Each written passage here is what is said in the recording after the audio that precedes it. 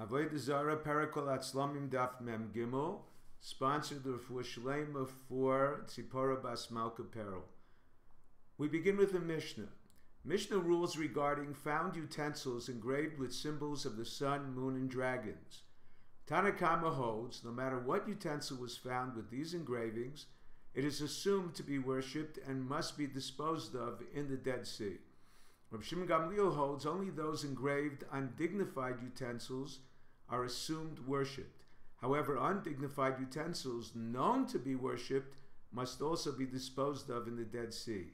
Rav explains dignified refers to engravings above the water level, whereas Shmuel explains it refers to jewelry.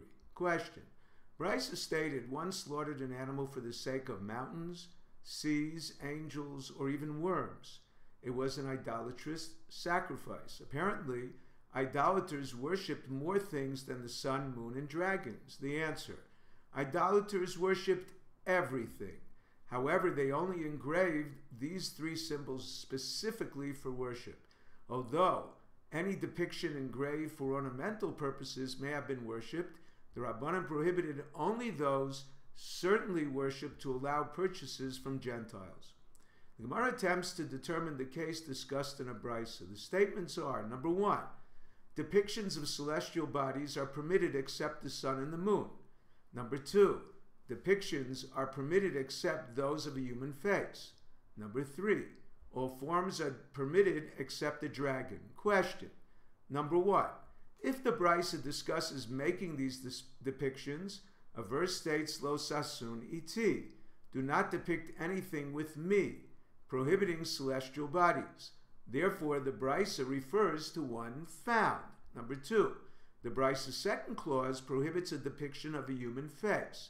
Our Mishnah permits a found human face, prohibiting only a sun, moon, or dragon. Therefore, the brisa discusses making depictions. Number three, a verse states, Lo sasun iti Elohei chesed v'zav. Do not make what is with me celestial bodies. The answer. Abai answers, in fact, clause 1 and 3 refer to finding. Clause 2 to making. Rava answers all refer to finding. The middle clause is Rabbi Yehuda, who includes a depiction of a nursing mother representing Chava, and Sarafis, a depiction of Yosef holding a measure, measuring. The Gemara defines a dragon prohibited benefit, those with fins between their vertebrae. Rabbi Bar Chana relates an incident with Rabbi Elazar HaKapar and its halachic consequences. He found a ring with a dragon. A minor idolater passed, but only when an adult passed, he asked him to nullify it. He refused, so he slapped him into compliance. The Gemara concludes three things. Number one, an idolater can nullify another idolater's idol. Number two, only an adult who understands idolatry and its accessories can nullify. Number three, a coerced nullification is valid. Question, why doesn't the loser's despair constitute nullification? The answer, he does not despair of its idol status.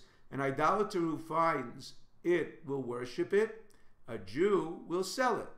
Rabbi Gamliel used wall and tablet drawings to determine whether witnesses testified accurately about a new moon.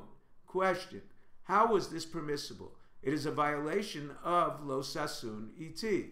The answer, Abai explains the verse refers to objects that can be replicated, such as building a house resembling the temple or its utensils, but not celestial bodies that can only be duplicated.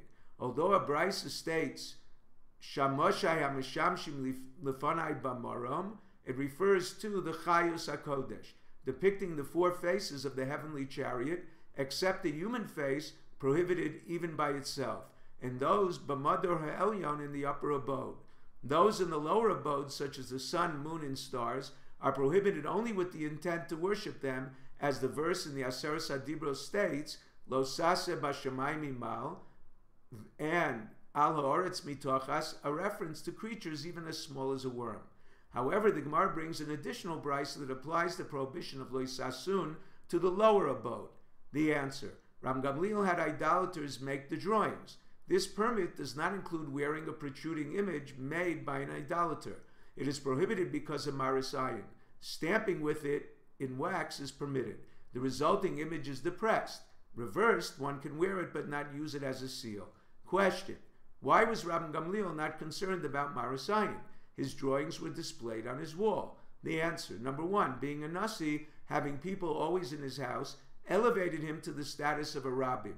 Maris ayin did not apply to him like the Beis Knesset Shav Yosef in Ardeo that contained the statue. Number two, his celestial images were separate pieces assembled only to interrogate witnesses.